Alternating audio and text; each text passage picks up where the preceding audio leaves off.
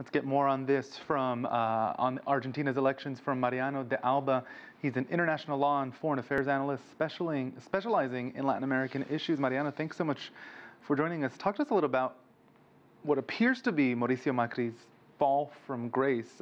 This was at its core effectively, as he's seeking a re-election, a referendum on him and his policies. Yeah, sure, and it's almost certain that he lost that referendum. As we were hearing, the key issue here has been the economy. When Macri started his government almost 4 years ago now, he said to voters, judge me by the state of the economy once I am up to re-election. And the reality right now is that the state of the economy, of Argentinian economy, is not very good. Inflation is very high, almost 60%. And especially starting since April 2018, the economy has experienced a large fall down, causing a hike in poverty. So right now, the big response to this issue is going back to what Argentina had before. And this is basically possible because of a great political move by former President Cristina Kirchner, who decided to run as vice president and give the center seat or the front seat to a more moderate candidate of Peronism. She's a very popular figure, of course, also very polarizing. If she was what gave the center-left Alberto Fernandez's ticket the boost that it needed, why wasn't she in that top seat? She wasn't because she understood, and I think that Peronism as a whole understood that she was very polarizing, and also that she did not have a great track record as a president. Let's remember that when she went out of office 4 years ago, the economy of Argentina was also in a very poor state.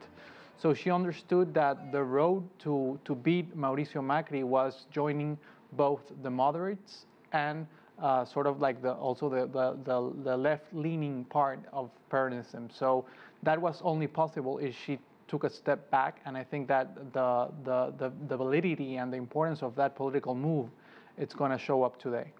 President Macri says his plans haven't failed, they just need more time. His reforms need more time. We always talk about Argentina and the economy. Is this the consequence of one president's policy, or is this something much more systemic, and can the next president fix it?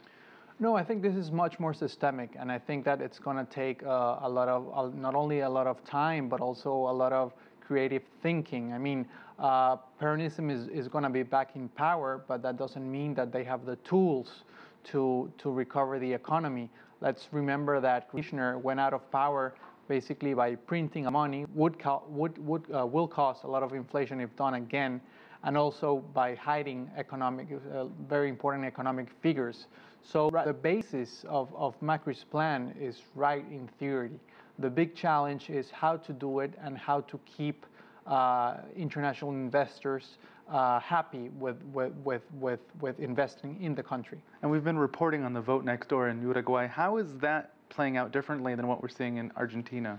Well, in Uruguay it's different, but it's related. First of all, Uruguay is very worried about the state of the economy in Argentina, which certainly affects Uruguay. What we're seeing in Uruguay is basically two parties are competing for the first place, and they're going to need to reach out to minority parties in order to be able to govern. These are the Colorado Party and the Frente Amplio, which has been in power for almost a decade now. So right now, the big issue for Uruguay is who wins the first round, because that's another difference with Argentina. There's not going to be a clear winner tonight. Then how the winner tonight can reach out to those minority parties to secure the presidency of the country. All right, Mariano de Alba, we'll have to leave it there. Thank you for your insight.